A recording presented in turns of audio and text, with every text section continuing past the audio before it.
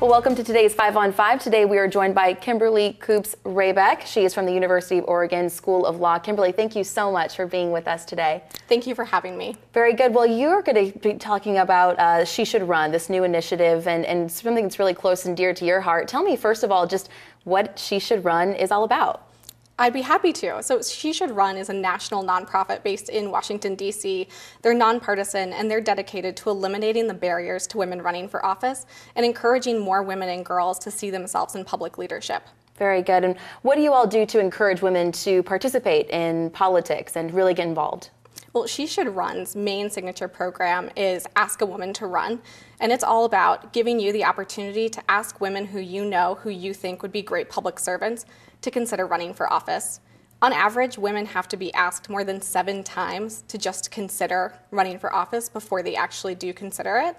And She Should Run gives you the opportunity to ask a woman to run, and then She Should Run steps in, contacts that woman, and gives her the tools to find her path to public leadership and think about the issues that she cares about. And when she's ready to run, She Should Run is there to help them. Kimberly, talk about some of the barriers that women can face in terms of really getting involved in kind of political leadership. What are some of the struggles that can happen? Well, one of the biggest struggles is honestly incumbency.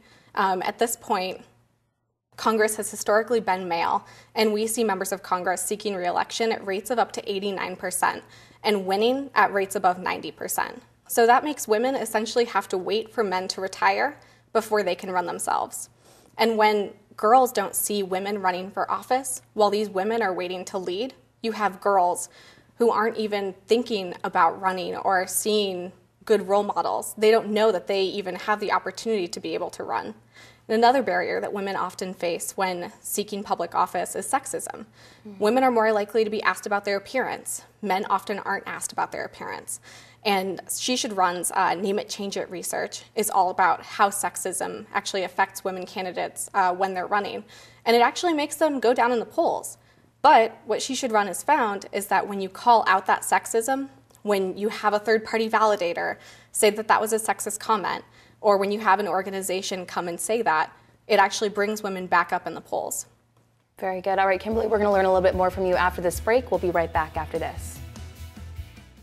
Welcome back, joined still by Kimberly Koops-Wrabek. She's here to talk about the initiative She Should Run. Kimberly, we're talking about women getting involved in politics, and I'm curious to know, what has surprised you most when you speak to women about the potential of them getting involved in political leadership? I think the most surprising thing is how many women haven't ever thought about running for office or don't consider themselves qualified. Women are actually way less likely than men to describe themselves as competitive or qualified or to ever have considered running for office. But even just today, speaking with the women of the Will Council with United Way of Jackson County, these are established community leaders. They're business leaders. They're women who have done great things for this community and made meaningful change. And many of them had never considered running for office before. But those are the people who we need to see running for office. Women are more collaborative, and they're more likely to work across the aisle with their counterparts to get things done. And when we see women run, they tend to win at the same rates as men. So we really need to see all of these great community leaders and women who bring unique perspectives and skill sets to the table consider running for office.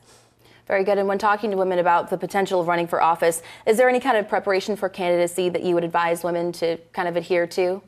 Absolutely. I think the first thing is honestly going to sheshouldrun.org and checking out She Should Run's incubator.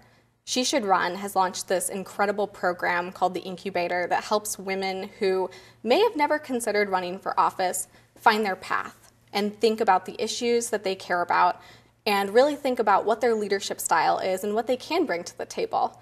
Because if you can't describe why you're running and the issues that you're passionate about and what sort of meaningful change you want to make in your community, you're never going to be able to connect with people about the things that they care about.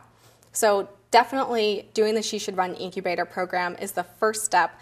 It's all online. Women can do it in their own time. There's no set schedule. So if you're a mom, if you're a student, if you're someone who works long hours, it's easy to just take the time when you have it to learn about how to be a good leader and the ways that you can consider your path towards running for office. Very good. And Kimberly, remind our viewers, in case someone wants to learn a little bit more, where they can get more information.